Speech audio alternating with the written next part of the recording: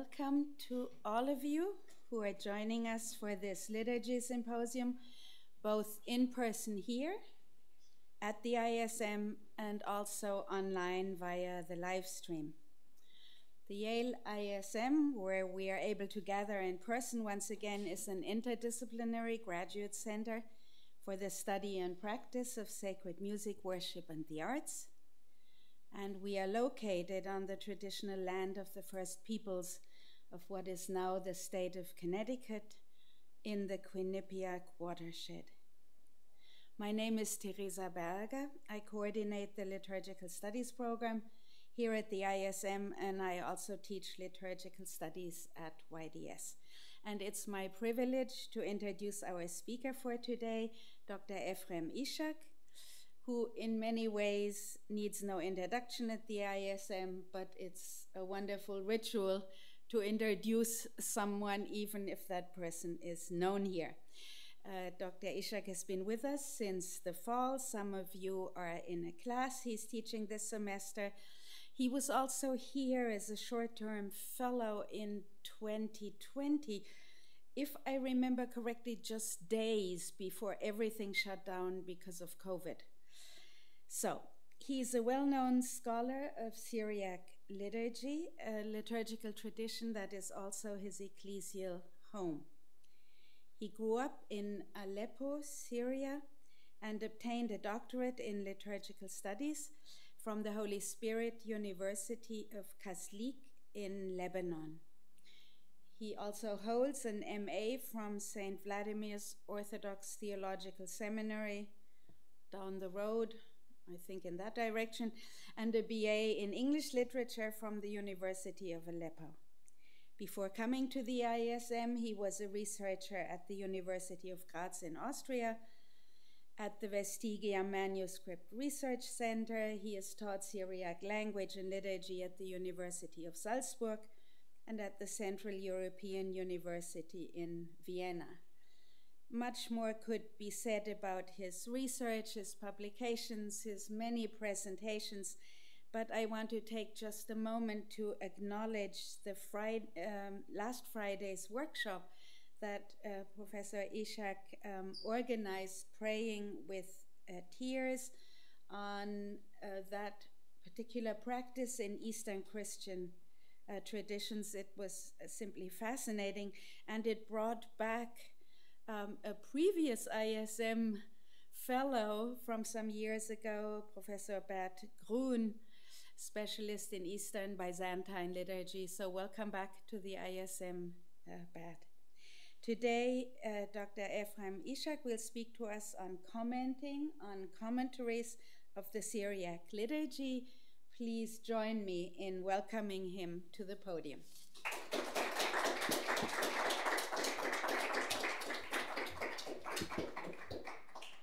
Oh, wait. I should acknowledge. He's going to hate me for that. But I should acknowledge our beloved Professor Emeritus of Liturgy, Brian Spinks, who is joining us for this symposium. My apologies for putting you on the spot. I had to. The Spirit made me do it.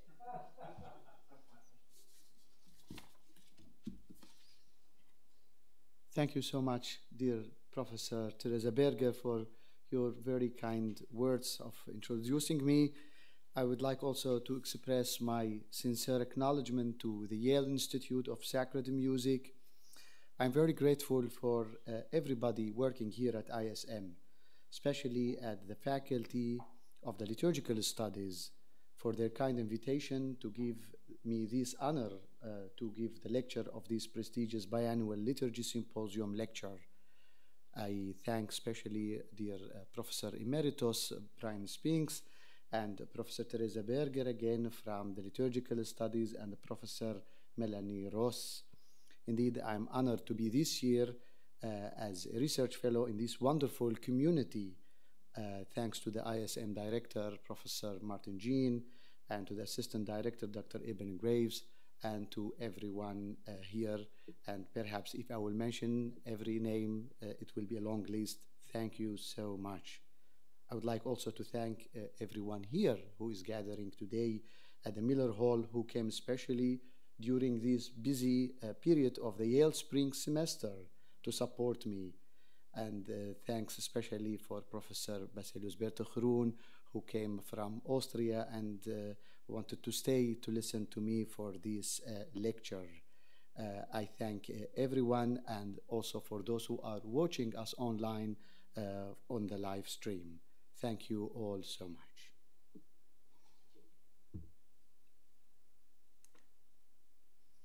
Hannah, my daughter, a 7-year-old who is living in the Austrian city of Graz, was born in a Syriac Coptic family. She has been learning how to pray with her father, the Lord's Prayer, and other short hymns in Syriac Aramaic language, in addition to the Coptic liturgical prayers that she is learning at the Coptic Church, which is the only Oriental Orthodox church in the Austrian city of Graz. She has been showing recently a remarkable interest in attending the liturgies at the Coptic Church.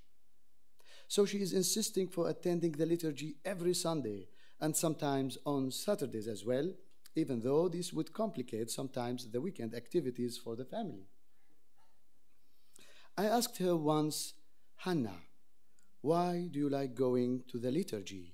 She answered confidently, because I love it. Then, while preparing for this lecture, working on several texts of liturgical commentaries, I asked her, Hannah, would you like to learn about the meanings of why the priest is doing this and that during the liturgy?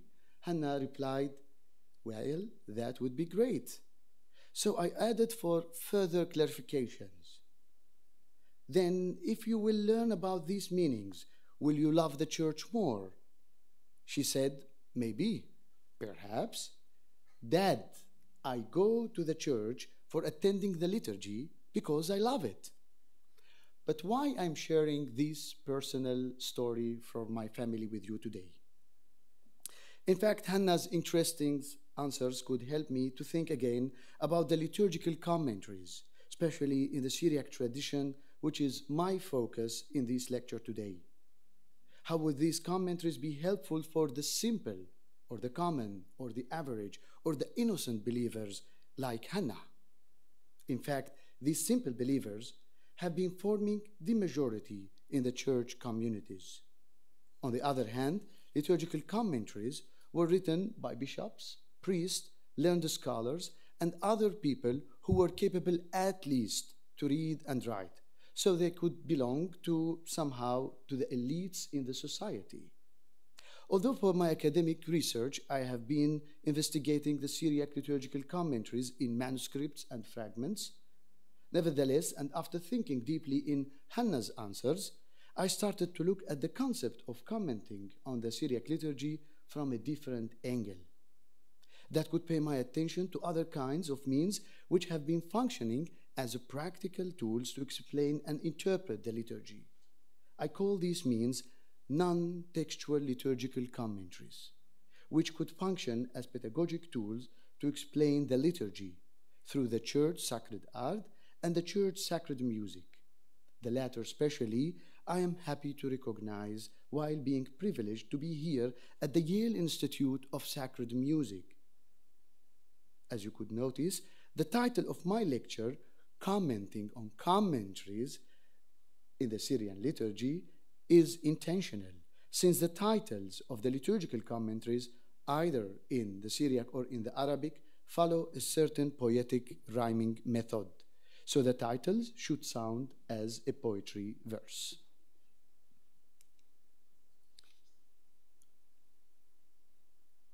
But before we go through the sacred art and the sacred music, let us first investigate the phenomenon of textual sacredness by understanding the Syriac text of the liturgical commentaries, which were written in a sacred language, which is Syriac itself. Syriac, while being the Aramaic dialect for the city of Edessa, successfully played the role of sacred language.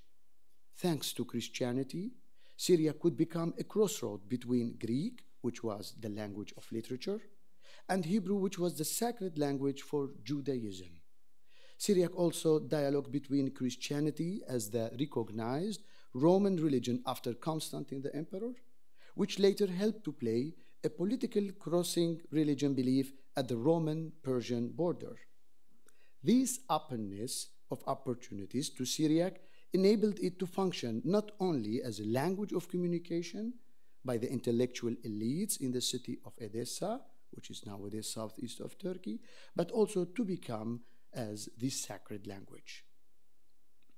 Truly, Syriac had functioned as a sacred language for several reasons, but one of them while taking the advantage that Jesus himself had spoken the Aramaic Syriac with his disciples, which includes institutionalizing the celebration of the first liturgy, which he taught to his brother James. That's why the red rubrics preceding the anaphora of James in the Syriac liturgical manuscript state this information, which will add to the necessity of praying with this anaphora at the first liturgy of consecrating the altar, ordaining a priest, or a celebration by any priest for the first time at a new altar. So let's start with the Syriac textual commentaries on liturgy. Indeed, the Syriac liturgical commentaries are important texts to inform us about the meanings and of the liturgical practices through the symbolical interpretations. Additionally, these commentaries could shape the worship tradition while including some disciplinary observations on how to perform the liturgical celebrations, which contributed, therefore, in fixing the structure of the Syriac liturgical texts and rubrics.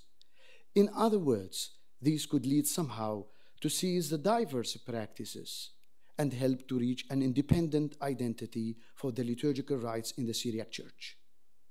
That can explain reaching some normative practices which after the 12th century, this Syriac rite could realize somehow its final character.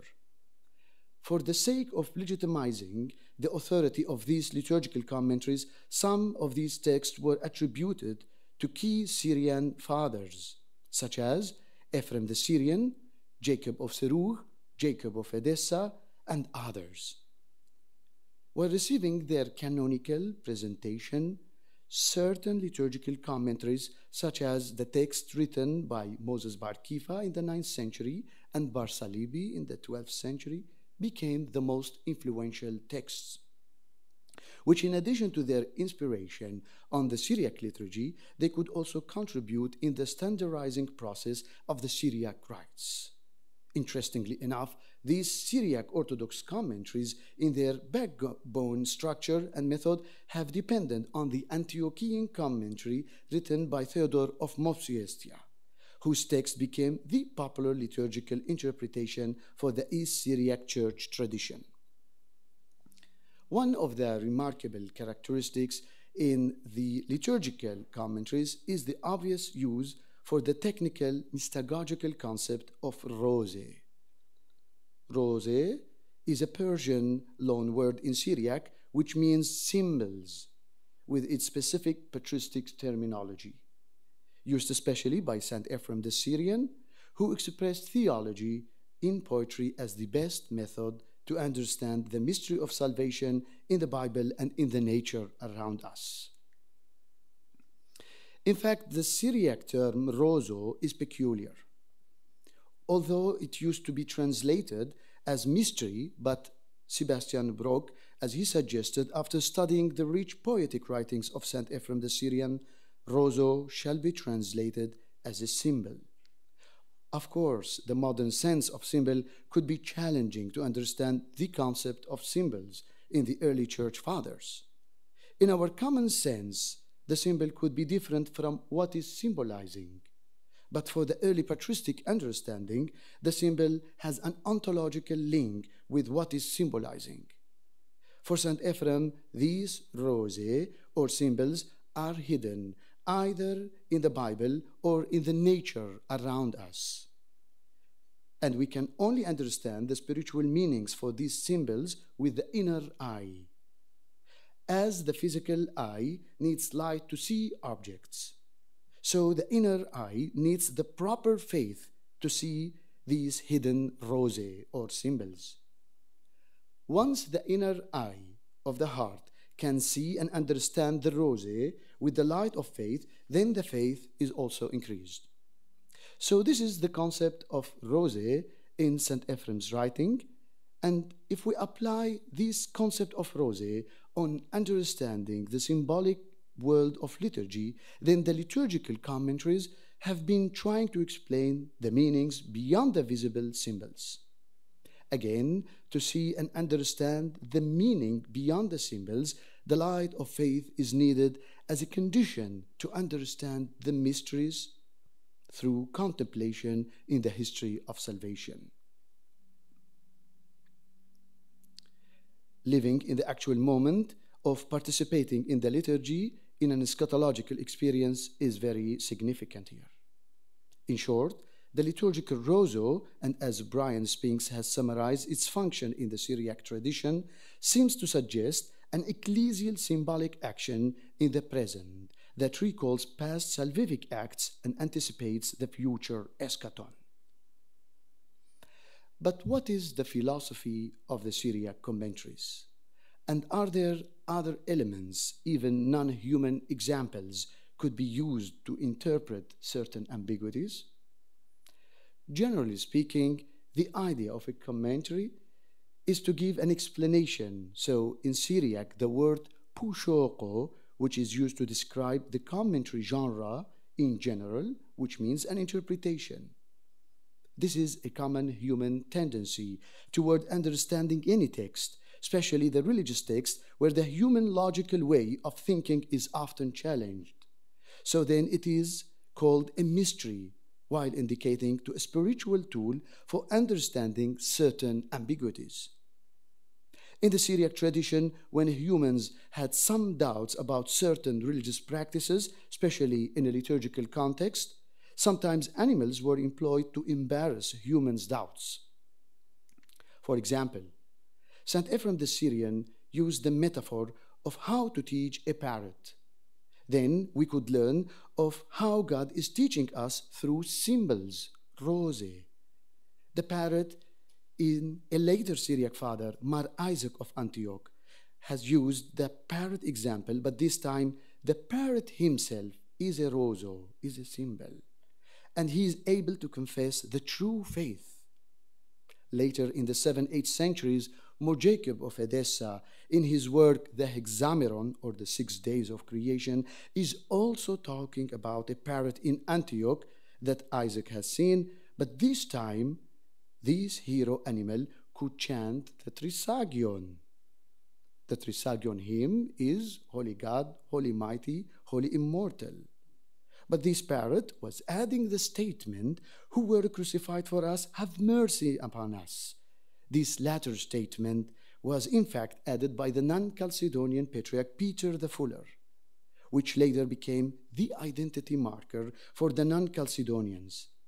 The parrot in this story could sing this Trisagion hymn correctly to shame the Chalcedonians. But can we also know how were these liturgical commentaries received in the society, especially in late antiquity and early medieval time? And were there other needs to understand the liturgy, especially in the Near East? Historically speaking, the Eucharist and the sacramental life in the period of late antiquity was a significant power in the society, and perhaps the more powerful than the state control. The rulers could end the life of someone, but the sacramental power could heal, could save, and assure the believer's place in heaven. The sacraments used for healing even for those who were outside the confession. We know from several historical sources how believers could get communion from a priest who used to belong from other theological confessions. Sometimes we could witness that even non-Christians could come to communion to get the blessings from those who are different from their confession. Later we notice also a certain blessing called hnana, which literally means in Syriac mercy, made out of the dust collected from the tombs of the saints. could be also given for healing, even for non-Christians as to Muslims. As you see in the slides, this is from a manuscript here at the Hartford Seminary Syriac Manuscript Collection, number 3, and it is now in the Beinecke Rare Book Manuscript Library.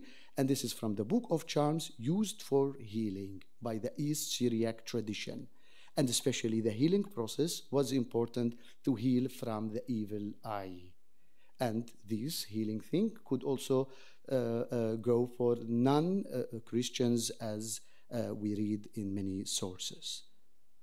Even until nowadays, in some regions in the Middle East, many Muslim women still request the miraculous works at Christian holy shrines and saints' tombs for various purposes, especially for pregnancy and healings. In fact, although Jacob of Edessa's strictness in his liturgical canons, he allowed such practices to be performed for non-Christians, since he believed that the mercy of God has no limits, and these healings would show the glory of God and his miracles even to non-believers. In late antiquity also, all the believers' priority was salvation through the sacramental participation. We shall keep in mind that most of the society had no luxury to select a priest from their confession. In fact, sometimes we read about a priest who would do the services for Christians from other confessions, and although Jacob of Edessa prohibited giving communion and other sacraments to Christians for what he used to see as heretic groups, and in this case they were the Julianists, the Byzantine Chalcedonians, and Nestorians. However, when he was asked if at a certain village a death case happened, and when there were no priests from the other confessional community, is it okay for a Syrian Orthodox priest to do the services for those? In fact, for Jacob of Edessa, the mercy of God toward the Creator in general is important. So he allowed and gave the permission to do such service. And as we read in his book, the Hexameron, or the 6th day of creation, where he saw that the whole world is glorifying God, and the Orthodox believers have the responsibility to make the glory of God on behalf of all the creation.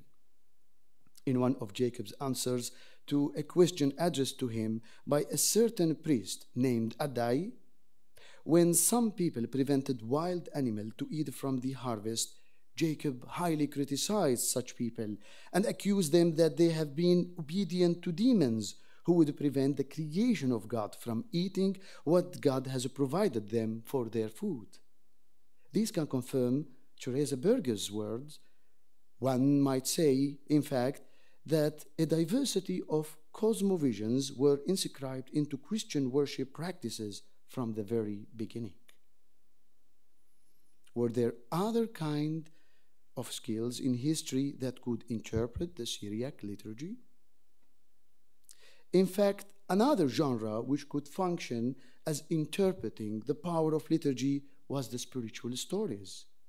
This tool was not only used as weapons to defend the confessional positions for the different churches, but they could also inform the community of the believers about the importance of the sacraments with a simple style, unlike the sophisticated approach that we find in the classical liturgical commentaries. Simple stories about the power of Eucharistic elements, such as the Holy Communion, were easier to learn and faster to transmit. Some examples can be given here, such as the Stylites monk who threw the Eucharistic communion of the heretics into the fire, which was burned, while the Orthodox communion remained without being burned. A similar story to distinguish the power of the communion was to put it inside a pot of boiling water, and the heretical communion will disappear, while the true communion will remain as it is. Fire was also used to test the true Christian faith, and also to know who is the heretic from who is the really Orthodox. So when there was a debate between two monks from the Miaphysite and the Chalcedonian confessions to prove the power of their faith, They threw themselves inside the fire, and the heretic was burned, while the other one remained without any injury. Of course, we have the same story in two versions, depending on who is telling it. The validity of the priest to consecrate the Eucharist was also part of such stories. For example, Anastasius of Sinai, a contemporary to Jacob of Edessa, but from the Chalcedonian Confession, mentioned a story about a priest in the island of Cyprus around the year 640. The priest admitted that he was practicing sorcery. But when he was taken to the court, he told them that during the liturgy, the angels would celebrate the liturgy on behalf of him. Anastasius told many other stories in connection with the Eucharist and the importance of the places where the consecration took place. For example, he mentioned that in Jerusalem, a sorcerer was sitting outside the Church of the Resurrection, and when he was asked about the reason, he admitted that the demons cannot enter the holy places. Anastasius also once cast out demons from someone, and the demons told him that they were afraid of baptism and communion. In fact, even until nowadays, the Syriac churches, and perhaps in the other churches as well, there is a similar tendency to interpret the validity of the Eucharist regardless to the moral defects of some priests. Sometimes the image of fire is used to portray the priest while celebrating the liturgy, or the angels are offering the Eucharist with or on behalf of the priest. The theme of using the angels in such image can be linked easily with the Eucharist, since the angelic theme is very powering in the Syriac anaphoras, especially in the Ante Sanctus prayers in the anaphora of James, brother of the Lord. Not surprisingly, the West Syriac liturgical commentaries have given specific importance to this angelic theme and image in the liturgy. So, after finding how important has been the liturgical life in the society of the Near East in the period of the late antiquity and early medieval times, let's look at some texts of liturgical commentaries. Several Syriac liturgical commentaries, especially on the Eucharist, were edited and published by scholars such as Sebastian Brock, Baby Varghese, and Kathleen McVeigh. Among the unpublished texts of Syriac liturgical commentaries that I'm working on editing their texts are those written by La'azar Bar Sabta and Daniel Bedbotin from the 9th century, and the Syrian Orthodox commentary by Yahya bin Jarir from the 12th century, written in Arabic, and John of Mardin, also from the 12th century. The manuscript of Sharfeh 4.1 from the 12th century, so somehow contemporary to these commentaries, is an important codex, which includes several commentaries on the Eucharist and the oil of Miron. One of these texts is anonymous, without being attributed to any specific name. The commentary insists on mixing the wine with water, while in the old commentary by George, the Bishop of the Arabs, in the 8th century, there was a harsh criticism against the Armenian priest who would be mixing the wine with water. The reason for George of the Arabs that Armenians were taught by Jews and Chalcedonians, that's why they are mixing water with wine. In this unpublished commentary, the commentator gives interesting mystagogical interpretation to link between the sacrifice, the behta, and the Eucharist, celebrating the liturgy. Also, on one piece of bread is a symbol on the divinity of the incarnated Word. Nevertheless, if the priest will celebrate with 2 pieces of bread, then it is a reference for the divinity of the Word and his humanity. Then the priest shall celebrate only with odd numbers of the pieces of bread, without giving any explanation or any symbolical meaning. So there is no logical synthesis for giving the symbolism to each movement. It is simply trying to give meanings for some practices. The commentary gives further instructions and rubrics to warn the priest. The sanctified blood must be drunk immediately after the liturgy, but the consecrated body may be preserved for 1 week, which is still the current practice for the Syriac tradition to give communion for a sick person or for certain urgency, such as before dying. Also, in this manuscript, there is a treatise written by a certain Daniel. And if Patriarch Ephraim Barsom's assumptions is correct, then this could be Daniel Bedbotin from the 9th century, which is an old date.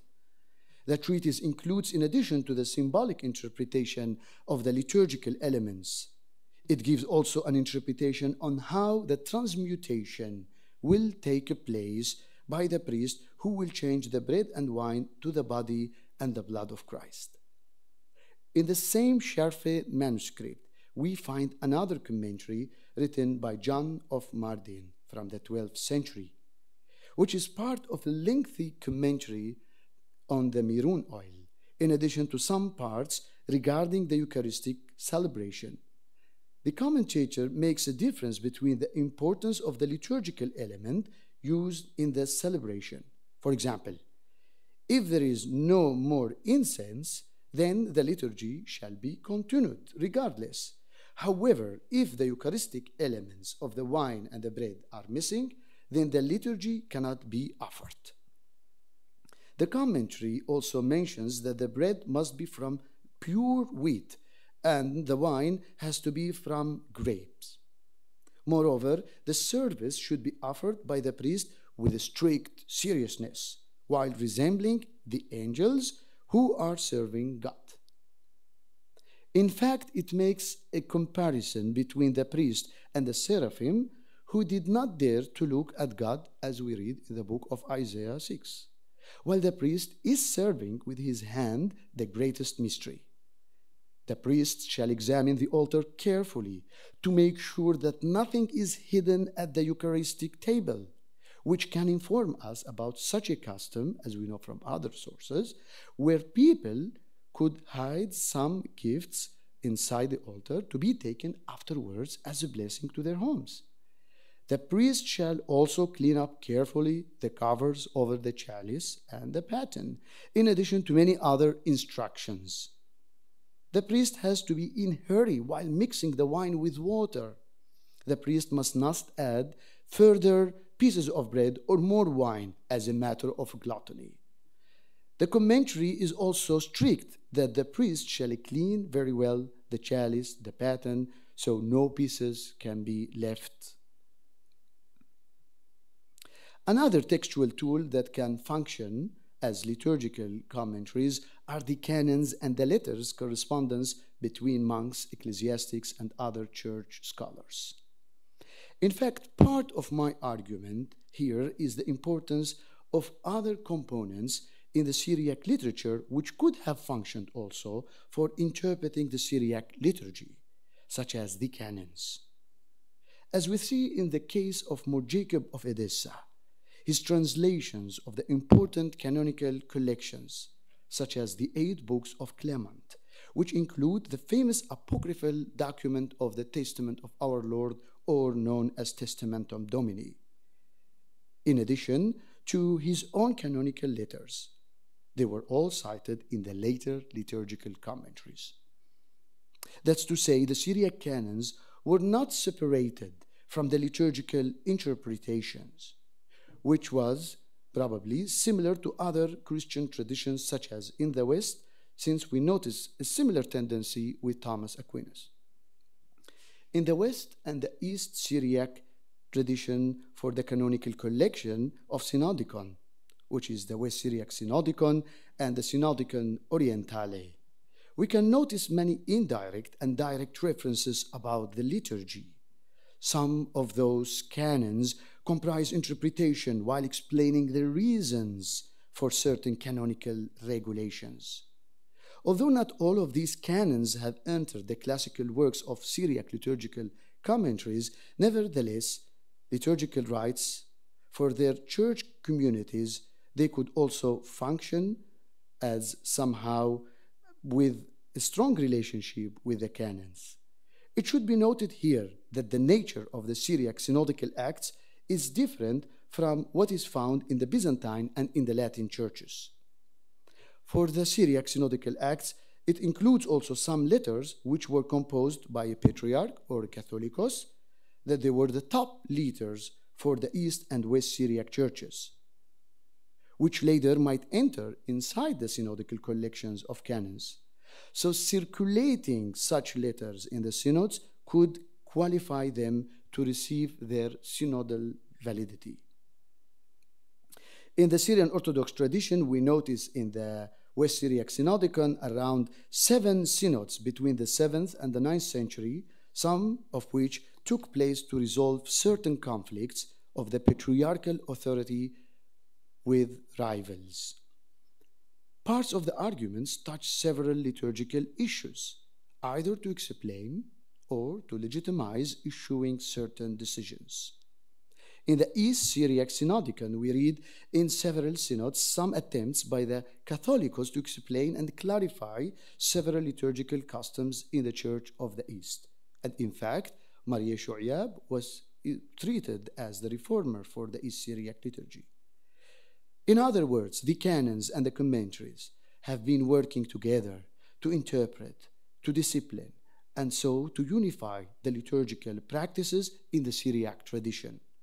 Therefore, it's necessary while studying the development of the Syriac liturgical rite to study its canonical collections as well.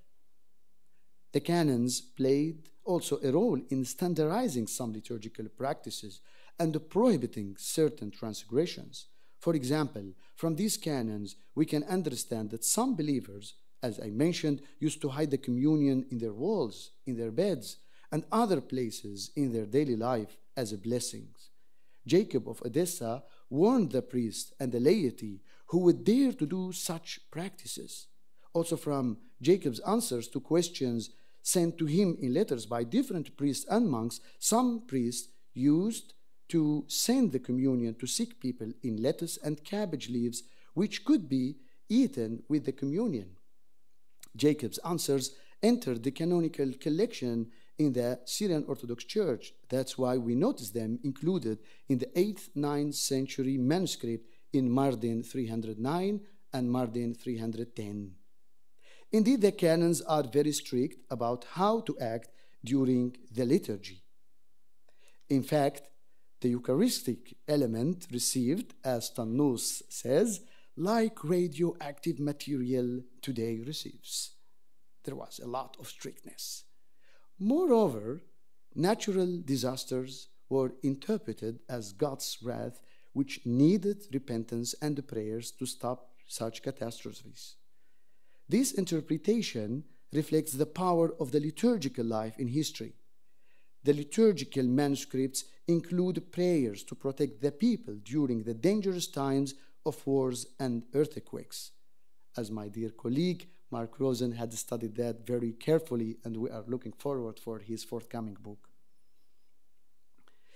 And these kind of earthquakes we have been witnessing these days, as it is the case in Syria with the catastrophic situation of suffering from the destructive 2 earthquakes in addition to the long years of war since 2010. In fact, yesterday there was another little earthquake in the region. Additionally, many lectionaries include readings for these difficult occasions, which were treated as parts of God's wrath, as Jacob of Edessa would describe in his Syriac translation of Testamentum Domini with its apocalyptic and eschatological language. In fact, there are hymns about when there is an earthquake and famine, as we see in the manuscript. But this is not only in history, but even nowadays, similar religious tendencies of interpretations in Christianity and in Islam.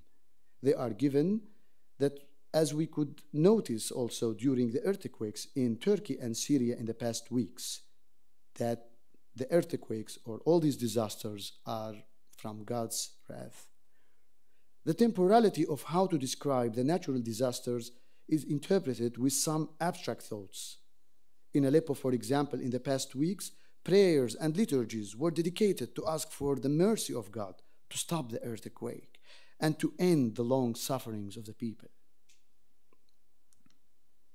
Thinking about the educational system in the late antiquity and medieval times, some advanced schools should be considered while searching for the influence of the liturgical commentaries in the intellectual circles. Schools played an important role in composing such texts, such as the School of Kenishrin or the Monastery of John Baraftonia at the east bank of the Euphrates River, where Jacob of Edessa and his friend George of the Arabs had studied together.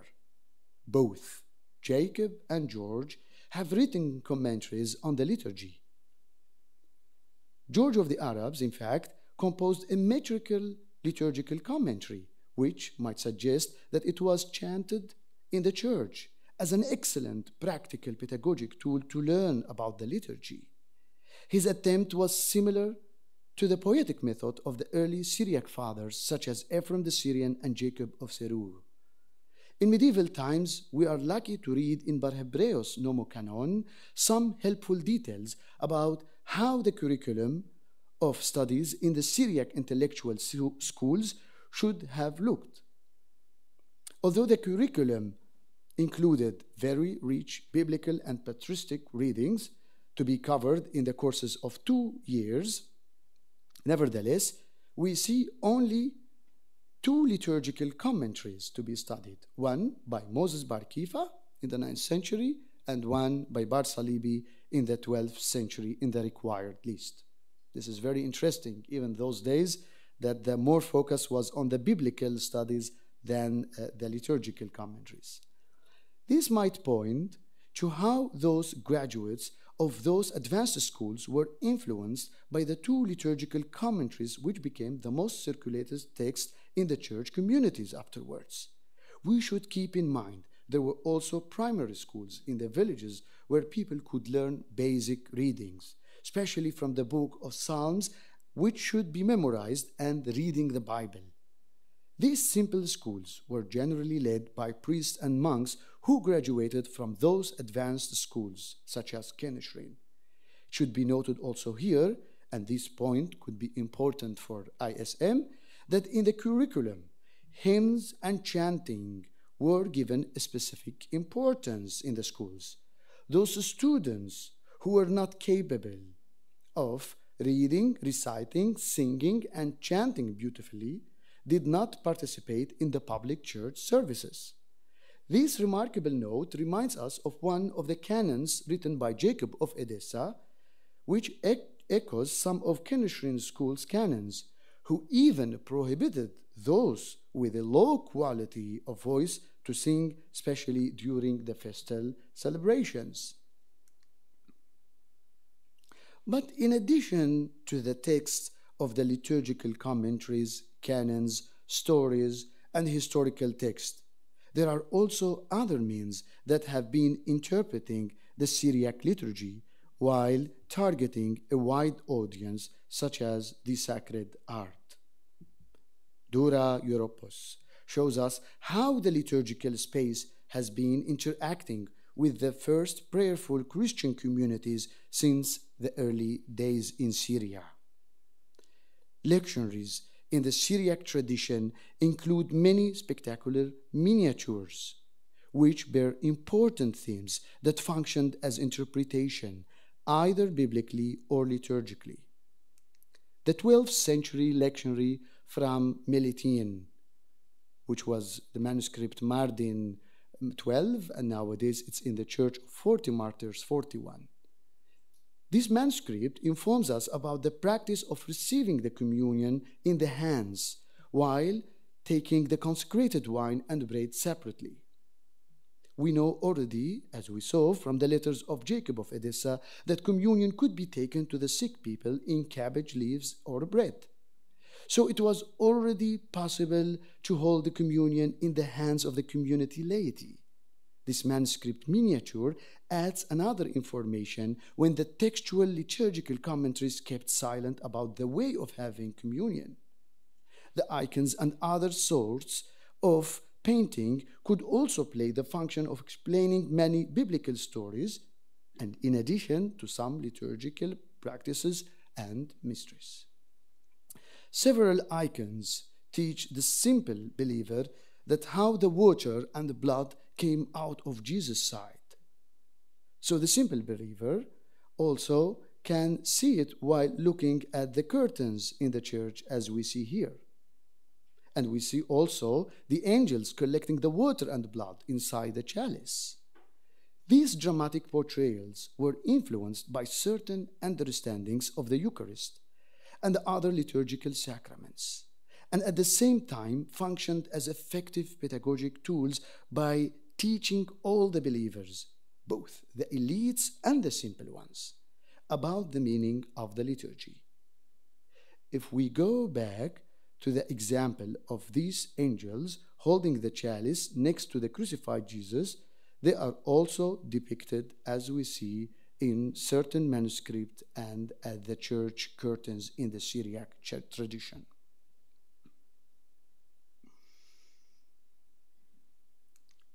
Now let's try to have a look at the third factor, which is the sacred music. The famous Latin saying, lex credendi, lex orandi, on one hand is very important to understand the theology in the liturgical practices of the Syriac tradition. But on the other hand, the liturgical hymns may interpret the liturgy itself as a self-explanatory tool.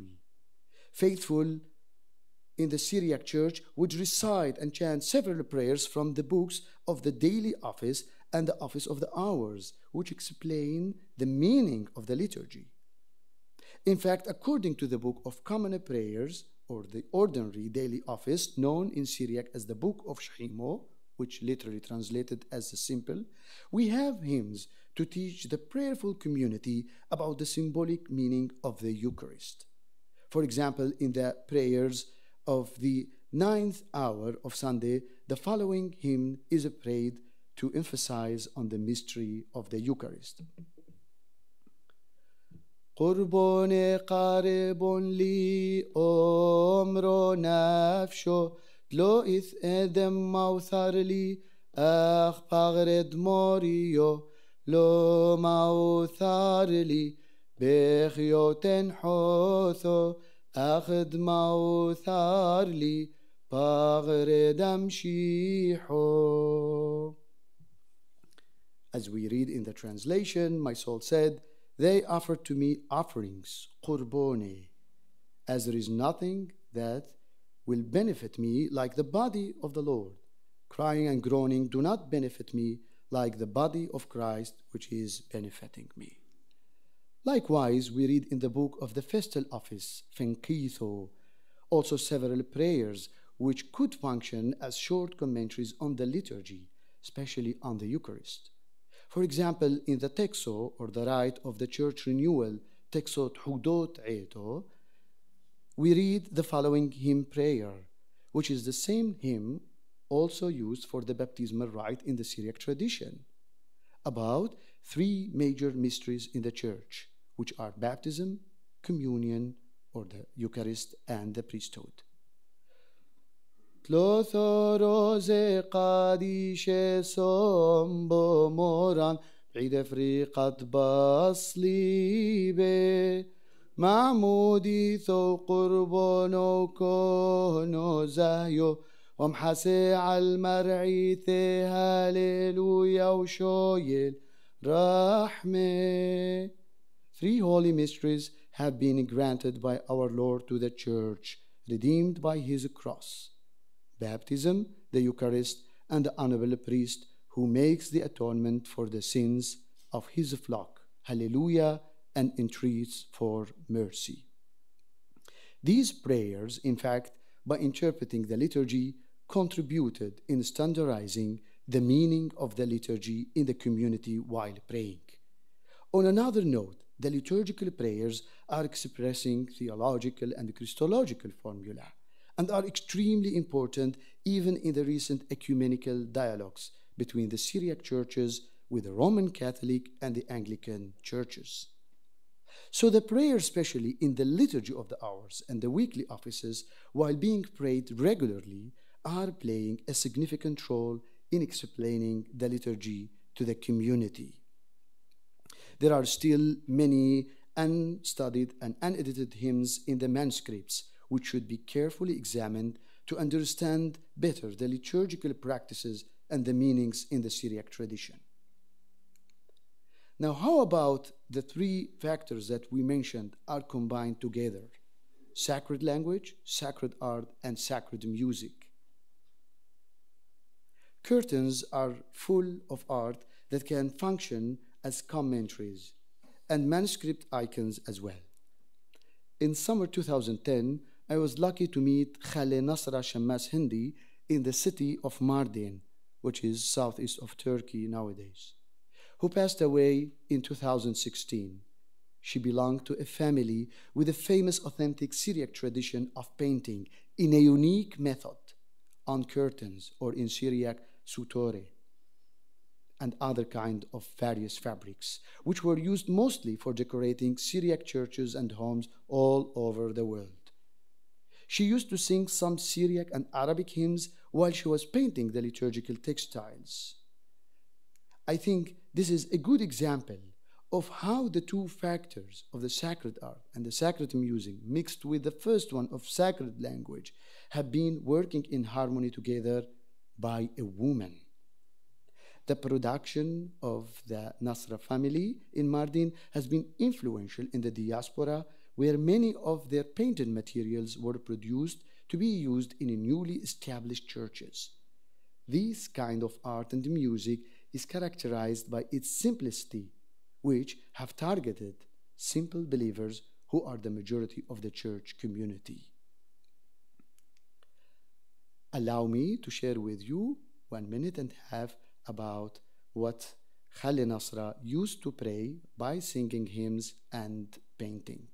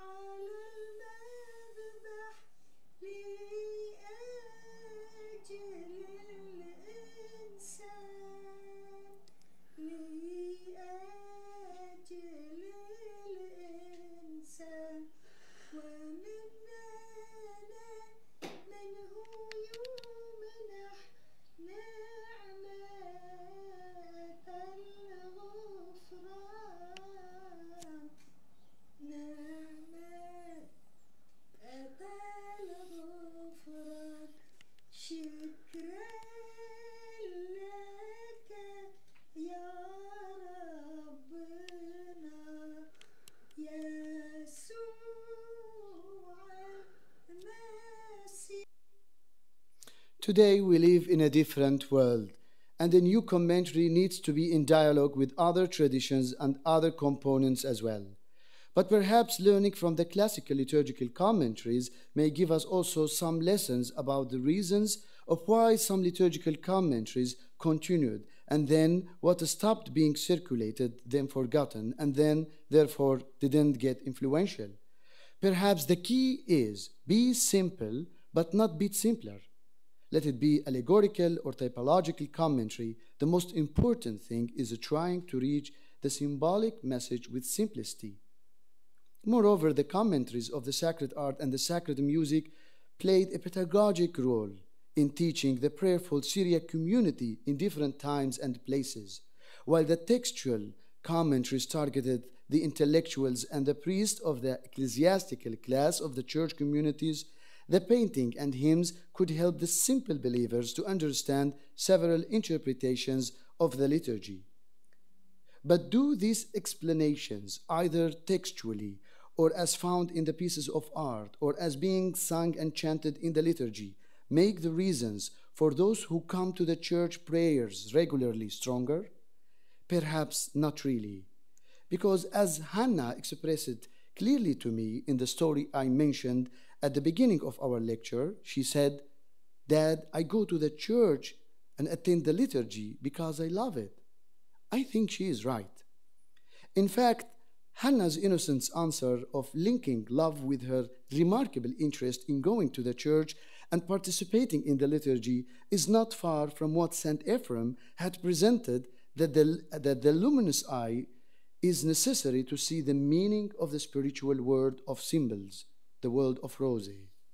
St. Ephraim says, "Truth and love are wings that cannot be separated. For the truth without love is unable to fly. So too, love without the truth is unable to soar up. Their yoke is one of harmony."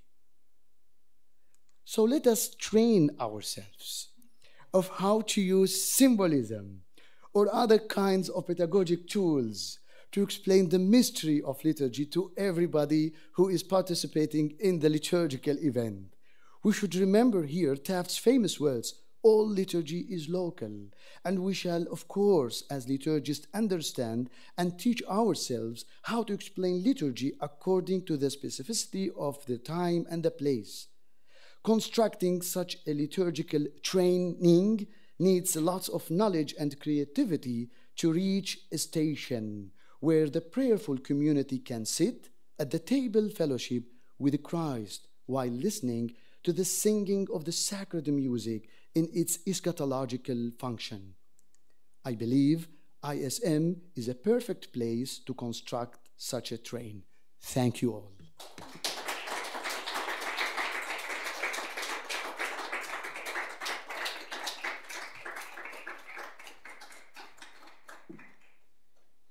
Thank you for such a fascinating and wonderful and inspiring presentation, Ephraim.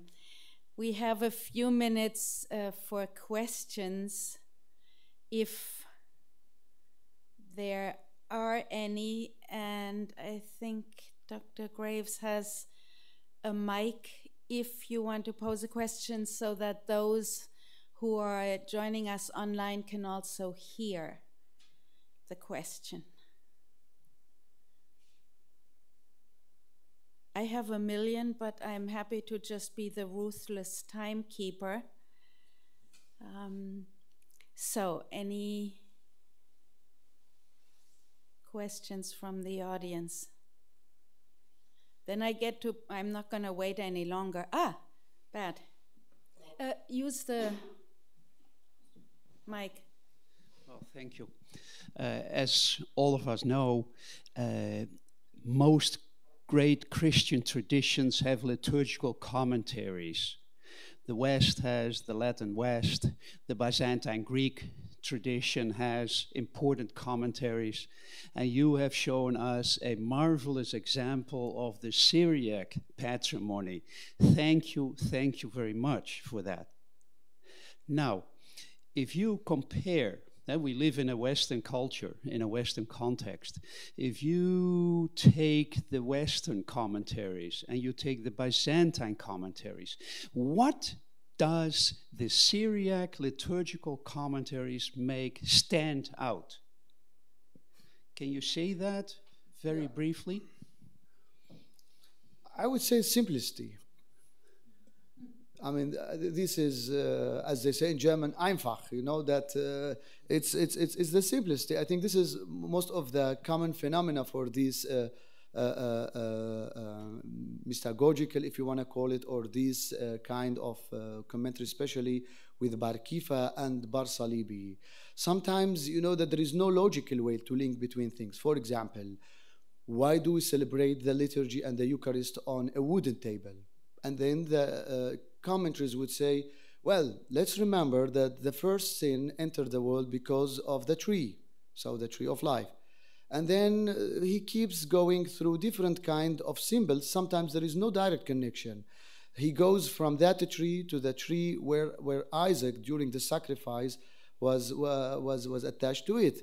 And then he keeps going through different kind of series of events, either typological, and then he would say, and also we don't forget the Noah, the Ark of Noah, and then that's why we celebrate it on the Eucharist. So there is no logical way, but what I could say is the contemplation. You sit, and that's why that I have focused on the inner eye. So I tried to link between the concept of St. Ephraim the Syrian, that you should have the inner eye of faith. If you have no faith, and also we find it also with Philoxenos of Mabuch, so one of the famous Miaphysite theologians, as you know, during the 5th, 6th century, you know that is the faith. If there is no faith, it's all meaningless. You know, you cannot even see that this bread and wine are becoming body and blood. So I think it's the simplicity and the faith and the inner eye, or the luminous eye, as Malfonorabo Sebastian Brock would describe it. Okay, that has to be the last question then. Thank you. My question related with your statement while you mentioning there is painting, interpreting the liturgy. So my question is there also a sacred interplay between painting, song, and divine visual philosophy? Is there also a sacred interplay, like in Bali, between the painting as a form, as a shape, and the song as the representation of narration and visual philosophy? Sacred interplay, is there? Thank you. Of course, the whole occasion is sacred. You know that it's not a magic that, you know, the priest is doing. Of course, that sometimes you have misunderstanding to the Eucharist, so as if it is the magic power of the priest who would abracadabra will make it something else. So the whole action are working together. So it is that singing the hymns, it's also watching and living inside the whole experience, smelling also the incense. And of course, all is based on faith. Otherwise, these are meaningless. So, of course, you have to experience all of them. And that's also because one of the questions in the Eucharist, as we have here, the great scholar, Professor Brian Spinks, you know, there is always the question, when is the exact moment to change the bread and wine to the body and blood? There is no exact moment. And I think that thinking in this way, whether, you know, the Latin West would say it's the institution narrative which transform it, or those who would say it's the invocation of the Holy Spirit. But I think that in general, and I could be corrected, that it's the whole occasion, you know, that once you start the whole experience, you live with this eschatological experience. And as I try to express it in my conclusion, you know, that living in the liturgical experience, looking for the eschaton, for the future, and experiencing it in the present time, that will create this sacred setting or atmosphere.